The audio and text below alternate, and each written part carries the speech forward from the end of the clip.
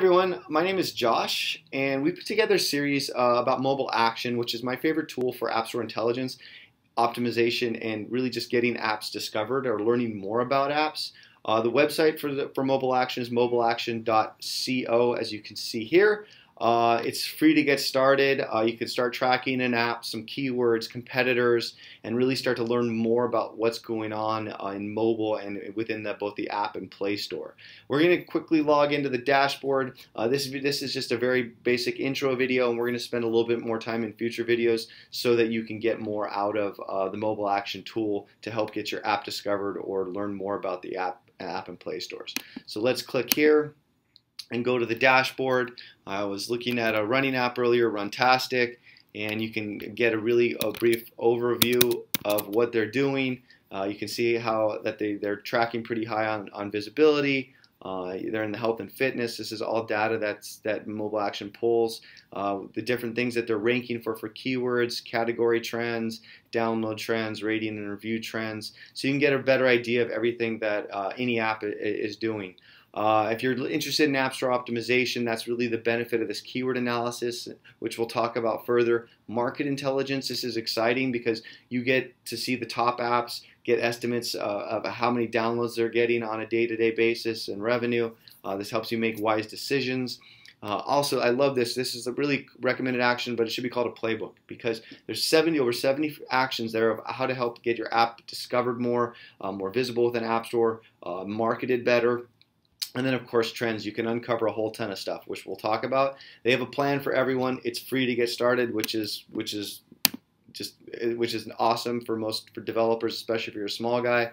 And they have a plan for literally anyone. So, great tool. Highly recommend it. And yeah, hope you enjoy the video series.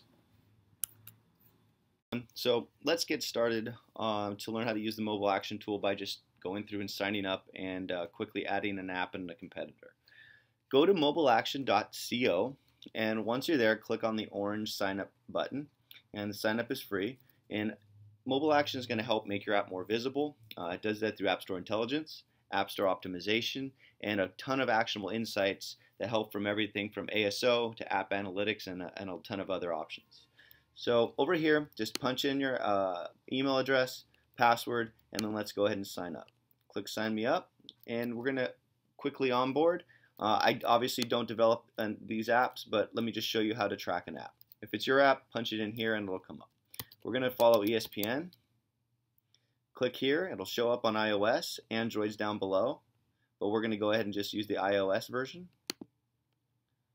So it's adding it now. And let's track a competitor. In this case, let's do Yahoo Sports.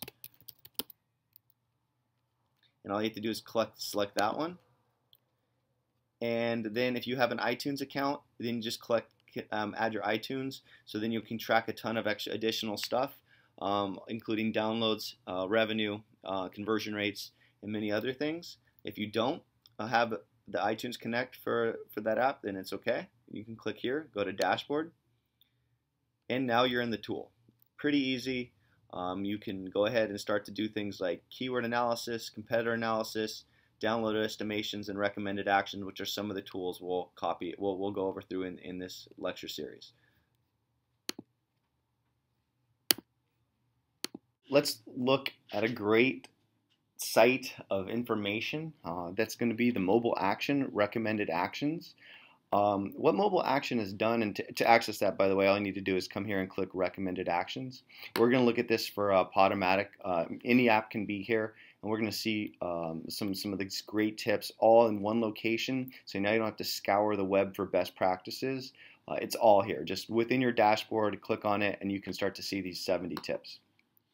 Here's the app that you're tracking currently from your dashboard. And then over here are your actions completed. Right now, Podomatic's only done 3 of the 70, but there's a lot more room for them to grow. And this is things that MobileAction can help out with.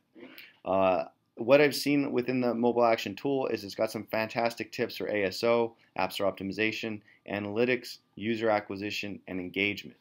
There's a ton of blogs and a ton of information, and I think the content team has gone out there and pulled together a lot of different things to make provide you with the best practices and help you out to help your app get discovered. So let's take a look at some of these. Some things. One of the things I really like to do with apps I work with is doing A/B testing for app screenshots. If you go through here and open up each tip, it's going to tell you the impact, the difficulty level, who in the organization should do it, and whether or not it's a one-time or an ongoing thing. They've also improved links to various blogs, whether it's their own or outside blogs, to help them out, and also they provide a definition of what it is. So screenshots are key for converting traffic on your app's App Store page into downloads. Test variations. So this is maybe something you've already thought of or you haven't done, but it's also provided here in a one-stop shop for you. And when you're done with that, you can just click here, and then that'll update your actions. Maybe you need to understand the analytics more of your app. You can do that. Maybe it's identifying your user profiles. This is, again, a large impact. This is a medium difficulty, and this is for a product manager or marketer. Of course, if you're a small app shop, you'll be doing some of these things yourselves, but you can get a better idea for this. So it's a free tool for any user on MobileAction. I've used this for various apps that I've worked with. It's easy. It's insightful, and this will really help drive your app and create more visibility if you spend a lot of time on these actions. So hopefully that's some good tidbits for you on the recommended actions on MobileAction. Alex, so today we're going to look at the MobileAction keyword analysis tool. Now you can start tracking some of your keywords for free. I personally love it and use it all the time for the apps that I work with. So right now we're on the dashboard page, but let's look at Spotify. As you can see here, this is for iTunes, iOS, and let's click on keyword analysis on the left-hand side here. We're going to dig deep into some of the things that Spotify are doing and where they can improve. So let's scroll down the page to the bottom here, and we're going to look at my keywords. I went ahead and populated some keywords, as you can see here, for Spotify. The key things we're going to look at are keywords, search score, total apps, and current rank. Keywords are any keywords from your app's title and keywords that you submit for iOS. And on Google Play, it's things that you're showing for between your title and your description. But let's focus on iOS for this example. So over here is a search score that MobileAction creates based on the amount of searches for any given term. Then also MobileAction knows how many total apps are competing for that, and then your current rank for that keyword or keyword combination, if it's multiple words, shows here for that category. Currently, let's look at music playlists. Spotify is showing up number 2 for this with a 31 search score. What does 31 search score mean? That's a good search score. It's getting tens of thousands of views a month, and so it's fairly competitive with 6,000 apps competing for it. 30 and over for search score, in my opinion, it's a good search score to try to be in the top 10 for. If it's under 30 and you're number 1 or 2 position, I think it's still a good idea to keep that. You just might not be seeing the amount of organics and the amount of downloads because it's not as popular a search score. Music, on the other hand, is hugely popular with the 62. That's massive. That's getting millions of search scores a month. But there's also 45,000 apps competing for that. Of course, Spotify, being a huge player, is showing number 3 for that. And that's quite good, but it's a very competitive keyword. But let's see what they're missing. So music player and music downloader, these are both terms of over 50. There's hundreds of thousands, if not millions, of search scores a month for these types of terms. And there's only 5,952 for the respective terms that are apps showing for that. So these are terms that Spotify may want to consider updating in their next keyword change when they submit their next update for iOS. So that's to get an idea of how to use the MobileAction keyword tool. One other thing to click on is competitors keywords. I went ahead and added 2, and let's look at iHeartRadio. And some of the other words that I think was quite interesting is, let's take top music. There's only 1,276 apps, search score of 41, very popular search, and they're number 1. So if you click on it and scroll back to the top of the page, you can see top music and how well iHeartRadio has been doing for this. And then you can also come over here and see in the top 10, Spotify's not here. That means Spotify is probably not using this keyword. It's a 3-letter word, doesn't take up many characters, and a very popular word to use as well. So that's a bit of information on how to use the keyword analysis tool with MobileAction. Today we're going to look at the MobileAction tool for download estimations.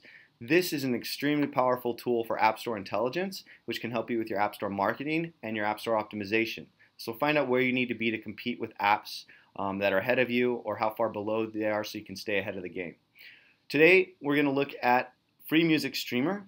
It's number 5 app on iTunes. As you can see, we're looking at iTunes here, and they have some very tough competitors in front of them.